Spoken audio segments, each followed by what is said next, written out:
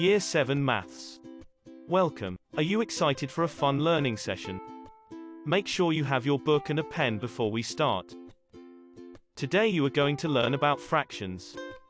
Fractions. The number on the bottom of the fraction. The number on the top of the fraction. A mixed number is a whole number and a fraction. A proper fraction is a fraction that has a numerator that is larger than the denominator. An improper fraction is a fraction that has a denominator that is larger than or equal to the numerator.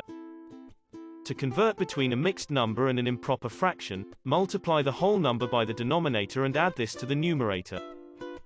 To convert between an improper fraction and a mixed number, the numerator should be divided by the denominator.